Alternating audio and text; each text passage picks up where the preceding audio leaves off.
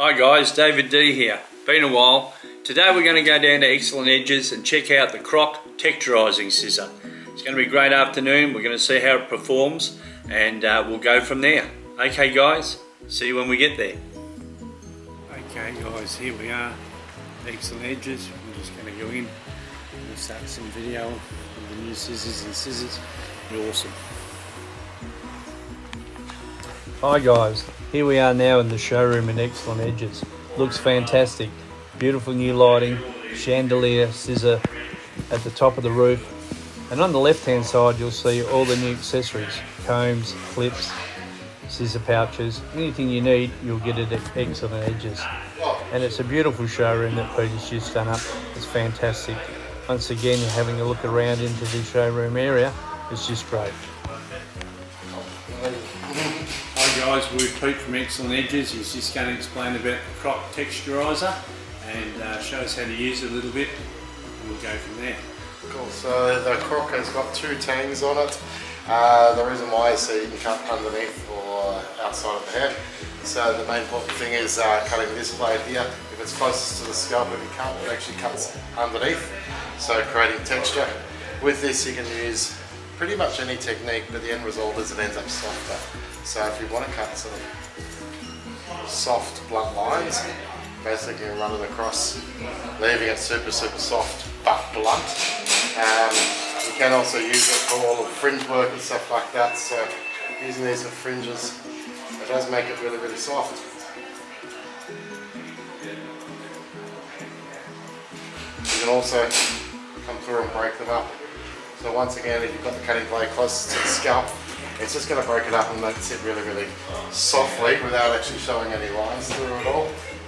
It's a good weapon for scissor over combing as well. So the beauty with this, when you scissor over combing, cutting blade to the bottom, you can literally load it in, and if you run it with a fast blade and a really slow scissor action, you can achieve some great scissor over comb results. The end result is though, it's actually just really soft, so it's a great blending tool as well.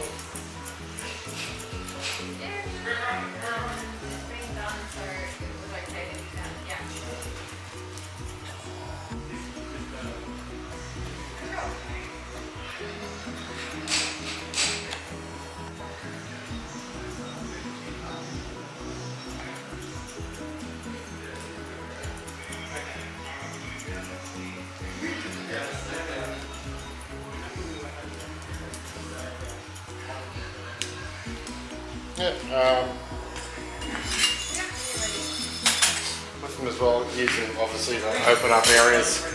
So the one thing you have to realise with this is when you have it around the wrong way. So as I said before, you're coming in and cutting underneath. If you hit this the wrong way, you'll notice what you're doing on the outside of the hair. So really important to make sure when you're using it to soften areas out, cutting blade closest to the scalp. Come through this way.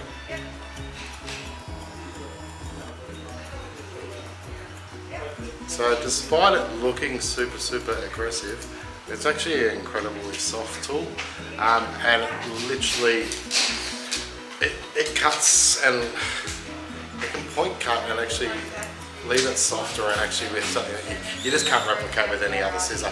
For me, it's probably our biggest selling scissor. I'm almost at the point now where I almost don't use a normal thinning scissor, because I've got the ability to change the angles of these to both blunt and to also obviously come directly into it and soften it out this way as well. So whichever way you're working with it, you know it's always going to be a really soft end result. Just repeat, I have just bought the Crocs Texturizer, great tool, can't wait to use it, and once again it's always a pleasure to see Peter and get information off him.